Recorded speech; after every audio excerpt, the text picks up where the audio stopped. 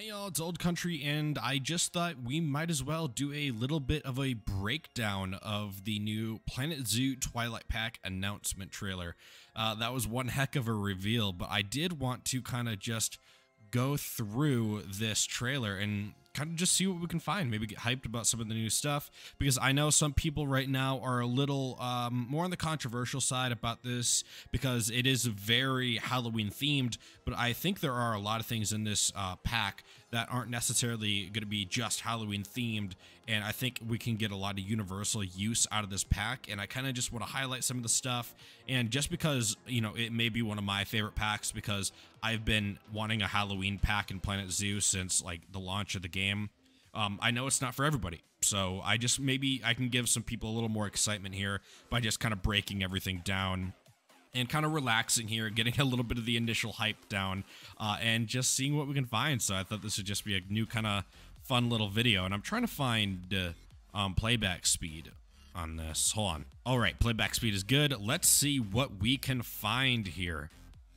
All right, right off the bat, no pun intended, we have these new kind of dead twisty trees here. We have a new lantern for sure, new fences, which are really cool. This is all universally new stuff, and we have the new leaf litter.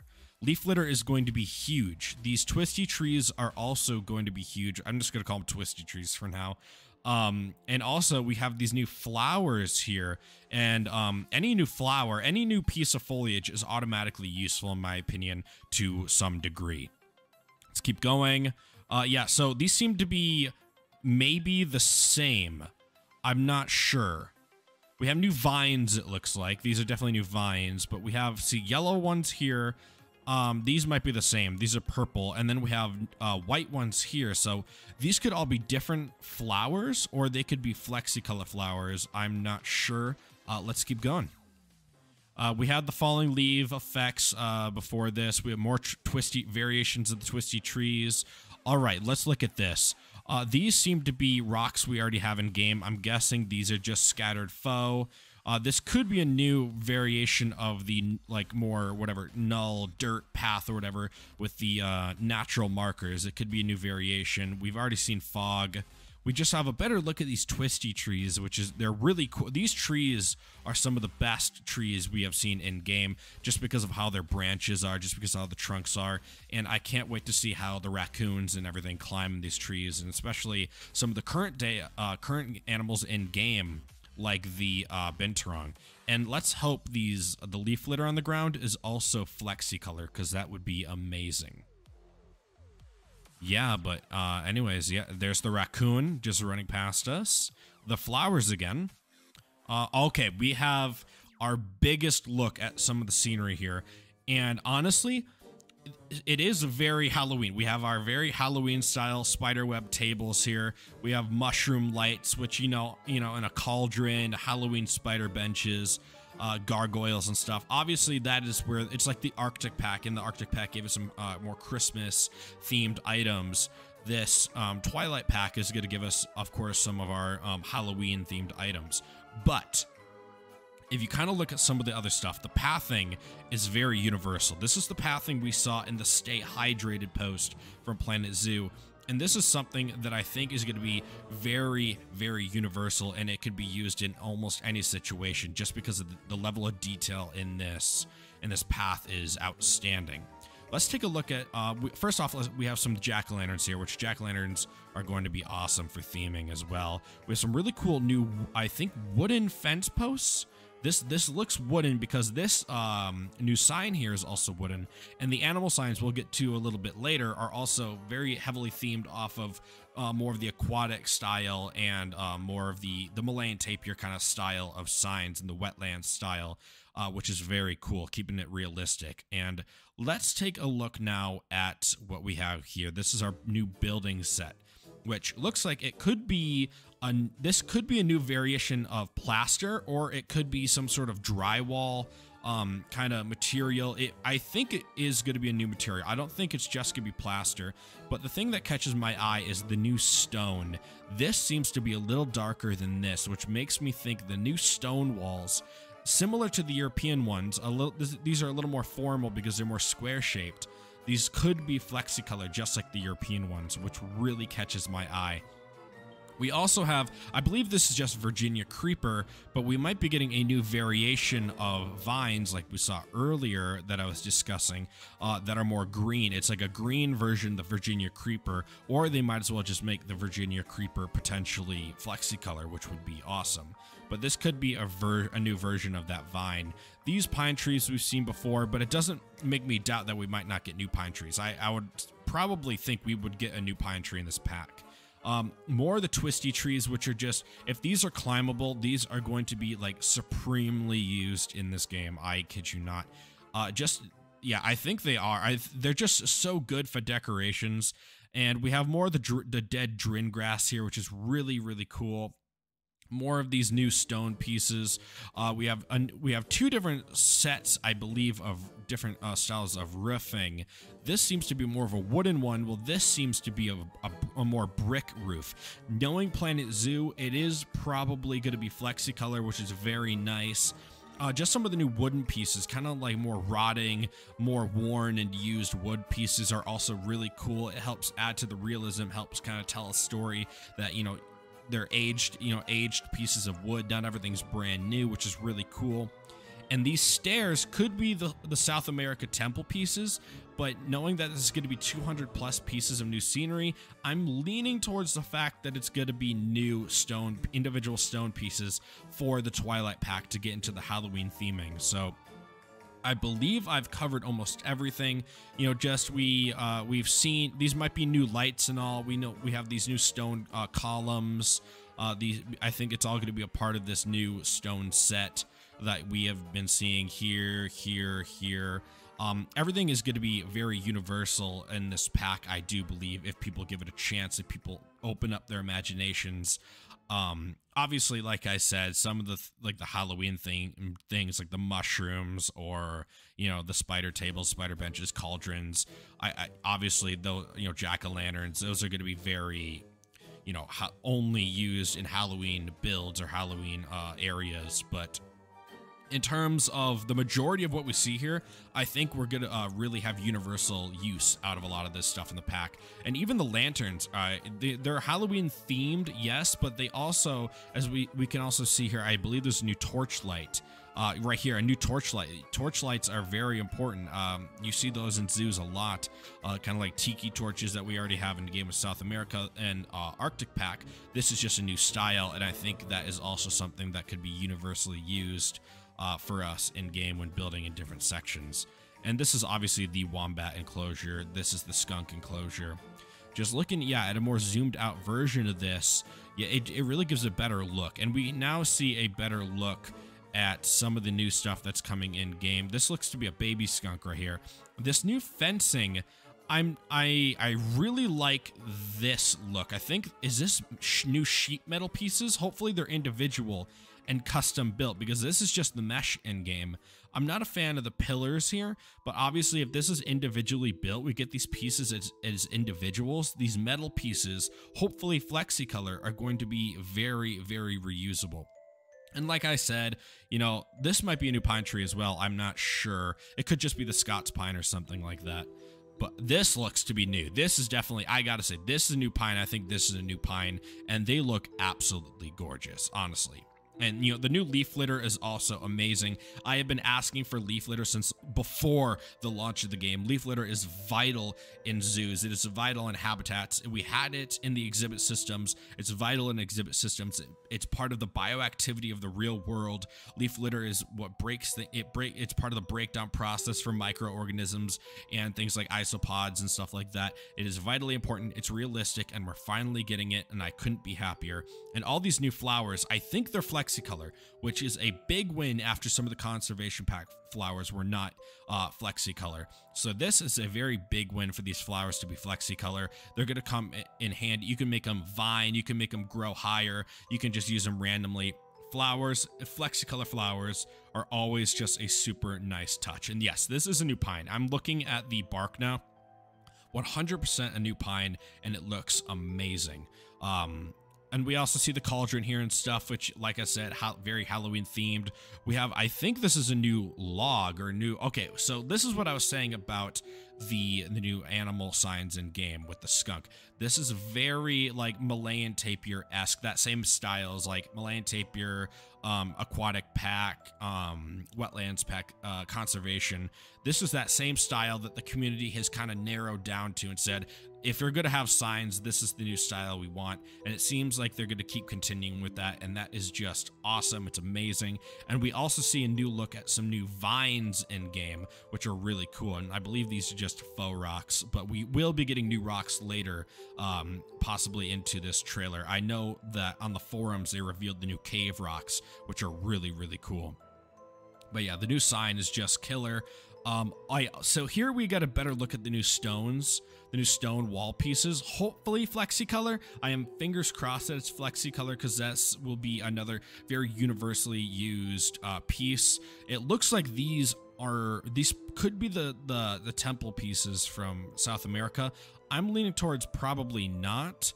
But hey, you never know. It could be anything. And these new, I do like these new metal, more classic feeling fence pieces. I think these could be, depending on the situation, universally used. And also candles. I believe these are new candles as well, which are really cool. Candles can come in handy in a multitude of indoor buildings and restaurants and stuff in your zoos.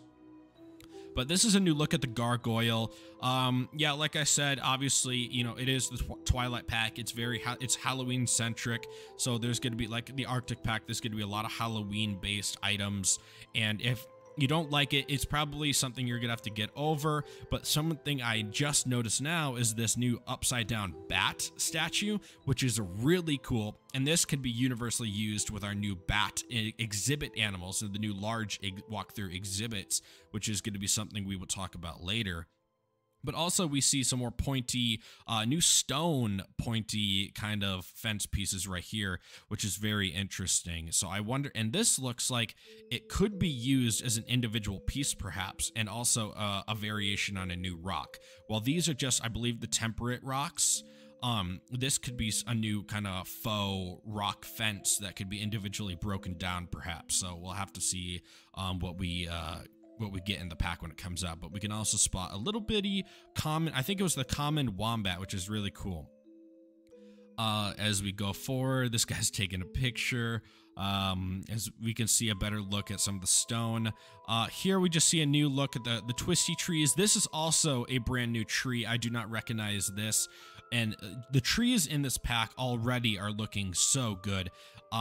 As like I said, these also do not look like the faux rocks, the faux pebbles in game. They could be custom with the smaller ones they added, but it would be really cool if they added new faux pieces, new smaller faux rocks in game, or this could just be a part of the new kind of that new natural pathing border. We don't know. We see more leaf litter, which is cool, but yeah, everything is looking great so far. This shot doesn't really reveal too much. The new pine, a new tree, which the trees, like I said, look really good. All right, we have new animal signs, kind of more spooky, kind of off-putting animal signs. I really like the new trees because of how the branches kind of overhang into each other, and it creates this new kind of look to give you the option to create this like almost like covered forest where the trees are actually, you know, over top of you, and you get this like cool little pathway inside a forest, which can be used not just in a Halloween setting but in a more temperate zoo setting as well. If you want to have like this more covered forest section of your zoo and have guests walk through this little, you know, path, this spooky path of a forest, which could be, like I said, universally used. And I do believe that these could be new pebble pieces. Like I said, it could be just part of the path, but these do look like new flexi-color pebble pieces that we could be getting some use out of in game, which would be really cool. But otherwise, we just have our normal Drin grass here, the flexi-color flowers again. And like I said, we have these new these more off-putting Halloween statues, kind of like in the conservation pack. We got those big statues. It's, you know, bound to happen in a scenery pack that we get statues that kind of represent the theme of the pack as well. And these are already, I think, better than the conservation ones, just because they're a lot smaller, and I think people could get some universal use out of these, which are really cool. But the dead trees, I am just really digging. We got a better look at some of the vines here. This is a new gargoyle for the fox, for the red fox, which is a really cool animal that I believe was top 20. It was number 20 on the meta. So we are getting some meta wishlist animals out of this. The raccoon's in the 30s. The wombat was number 10, so there's our top 10 animal for this pack. Yeah, these are rocks we've seen. I believe this is all stuff we've seen. Like I said, some of the pines, fence, we've seen the dead trees. We have seen the new flexi-color flowers, which are really cool. And then it lights up into these really cool like I said, Halloween-themed things, but these really cool glowing signs, which are just, for Halloween lovers, this is a pack to die for. This is the spooky pack of Planet Zoo, and it is just amazing. And we also have some pumpkins that may be from conservation, but they could be more styles of pumpkins we haven't seen before. I haven't seen any new enrichment items per se yet, but we get a better look at some of the new stone pieces. I believe these are new stone. I don't think they're going to be the South America stones. I believe they're going to be brand new. And we're just seeing, some of the more dead trees, a lot of more foliage pop up again. I'm going to kind of skip through this. Like I said, the gargoyle. This is the grass terrain tool, and then we see the Drin grass and all that good stuff. This is what I'm really interested in. All right, these are the new cave rocks, and these are going to be used in many different ways. Just, you got to think outside the box with these. If you're a rock creator, if you like creating natural rock formations, these can be used for a multitude of things outside of just building caves. And here's our building set again. We went over that. But the leaf litter is just looking so good. I love the leaf litter. I can only hope it's flexi color. But look here. I believe these could be desert rocks, or these could be new rocks, hopefully flexi color. And if we turn these upside down, so if we don't want this, hopefully we have more rocks that aren't just stalactites and stalagmites. Hopefully we have versions of the rocks that are just like this without the stalactites and stalagmites. And I think this would be just... These are the first rocks we're getting, I believe, since Aquatic Pack, which is also, no matter what they are, no matter if they're, if we can remove the stalactites and stalagmites, it's going to be universal and it's going to be supremely used. I don't know where I've come up with the whole, this is going to be supremely used thing, but I kind of like it. It's like, this is supreme, guy. No, I think for sure we're going to get different variations of the rocks without the stalactites and stalagmites in them. I think it would be silly if we didn't. And even then, like I said, the stalactites and stalagmites are going to be used, if we have individual pieces like this, they're going to be used in creating different formations within color formations within the rocks, like almost adding layers. You just got to think outside the box with these rocks. And if you really like rocks, I think these are going to be really cool pieces for us to use. And here's another image of a raccoon, but we're going to see new pieces of foliage here real quick. Right here, this is a new piece of foliage. It's kind of blending in with the nettle pieces, or the nettle foliage in game. But everything else, we saw this tree earlier. The raccoon fur shading is gorgeous. So I do believe, I don't think the raccoon is getting a new rig. I think it's using the beaver to an extent, without the deep diving, of course. The raccoon, it very much looks like the same kind of fur shading techniques that they used with the beaver, and some of its hand animations do remind me of some beaver stuff, so it's very possible they used the beaver for that. But here's a new look at some of the new pebble pieces. I believe they're going to be, these are definitely not the aquatic pebble pieces. They're too small, and we can confirm here they're not part of the pathing, so that is guaranteed new rocks here, which is an absolute win. Like I said, we haven't had rocks since the aquatic pack. And we also, like I said, we have these new pieces, these new foliage pieces right here that are blending in with the nettle that look just really good. This tree right here is awesome. Imagine using this with like a sun bear setup, or the new raccoons, or the binturong, and just having them climb all over this tree. That would be so cool. Imagine if we get a dead tree enrichment item that they could sleep in. It would be to die for. But like I said, the raccoon here, doesn't this remind you a little bit of the beaver, where it sits down and starts kind of messing with its hands a little bit? I mean, the raccoon, it wasn't a top pick of mine, but the more I see it, the more I'm growing to love it. And I think the animals I'm appreciating more just because I am such a sucker for Halloween, and they work so well with this Halloween pack that I am appreciating them tenfold than what I did yesterday. But this is amazing. This pack is amazing. We see a bunch of new flexi versions of the flexi-color flowers. Hopefully flexi-color. They could just be the same flowers with a few different colors. I don't know why they would do that. I think they're going to be flexi-color. But this is just this sneaky boy right here. He's like, you just wait till we get your hands on this new Twilight pack. And that is the end of the trailer, the little teaser trailer, announcement trailer for the Planet Zoo Twilight pack.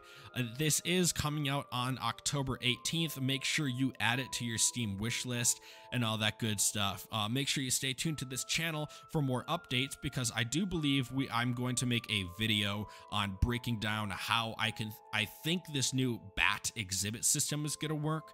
So I think that's going to be really cool. I'm going to talk about, the future of what that could mean, because I do think we are almost guaranteed to get birds at this point. And I'm going to go into maybe a little bit of Q&A. I might start asking some people on how they feel about this new bat exhibit system, because this is most likely how we're going to get introduced to birds. And I think if they make it null to an extent, so that we can add a little more variation to make it, some curved and not just square walkthrough exhibits, to try to kind of make them curved to an extent. I think that is the way of doing it, but we'll see how much creative freedom we have with the bats. They didn't show it in this trailer, but we do have an image of the bats that I showed in my announcement breakdown. And this is just my teaser trailer breakdown. I hope y'all enjoyed it. We kind of went over some of the new building pieces, just my input on stuff. We saw what foliage we can find, and we got a deeper dive into some of the rocks. So I hope y'all enjoyed. Please like, share, comment, subscribe, all that good stuff. It's been Old Country, and I hope you're all excited for this new Twilight pack, scenery pack. This could be my new favorite pack. I just love Halloween that much. And yeah, have a great rest of your day, and I'll see y'all in the next one. Peace.